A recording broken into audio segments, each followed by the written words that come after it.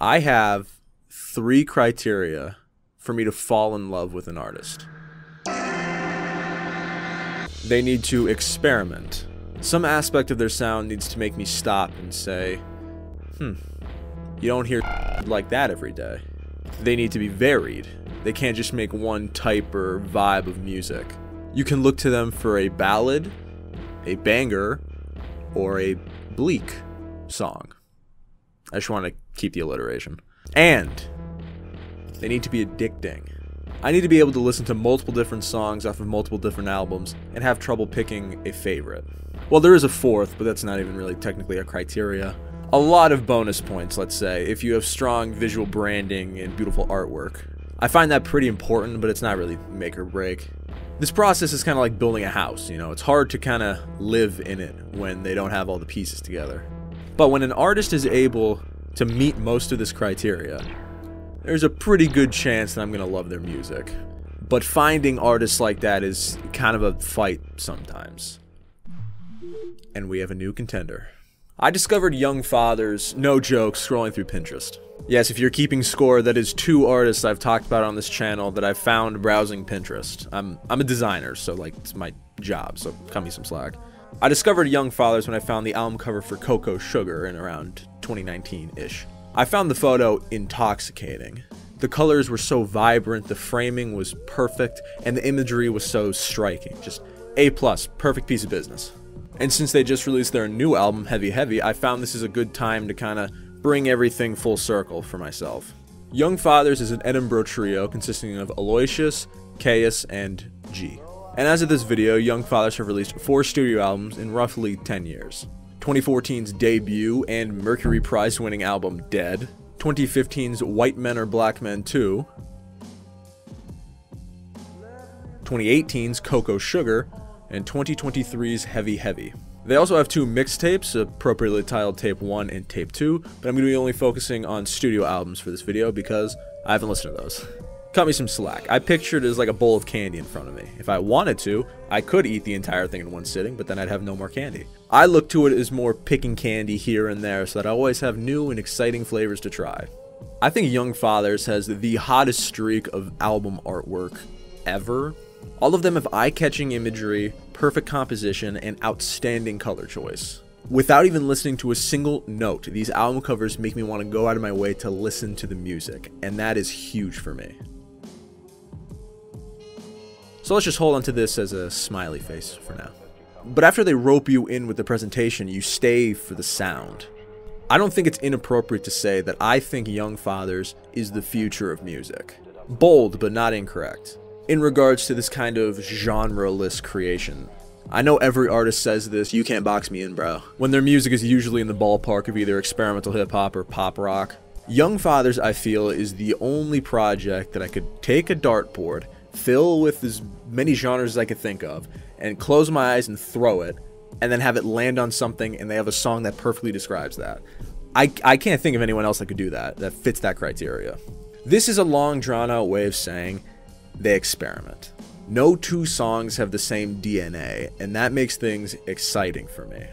And the fact that they rarely use a snare, like, blows my mind. I'd assume that that'd be the death nail in the coffin for a lot of bands, but for some reason, they make it work. Well, let's go down the list. Experimentation.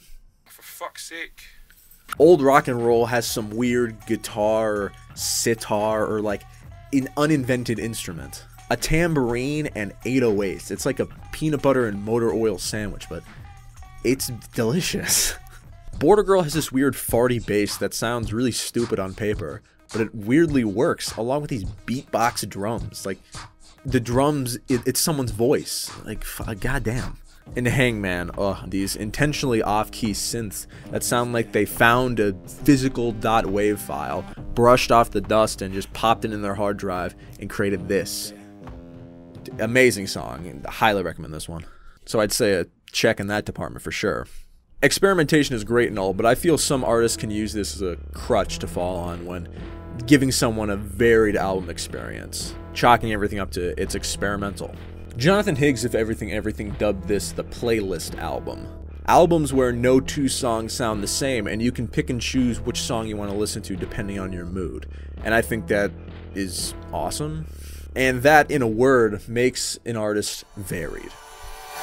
Get Up is the definition of a banger. Hard-hitting drums, Sahara cell phone music samples, and a catchy hook. Pardon my pun, but I don't know how you can listen to this and not get up. Feasting, an eerie distorted bass, unsettling group vocals, and just this explosive demeanor that just makes the song a whirlwind the whole time you're listening to it. And Tell Somebody, this absolute explosive ballad with the most grimy and distorted bass I've ever heard.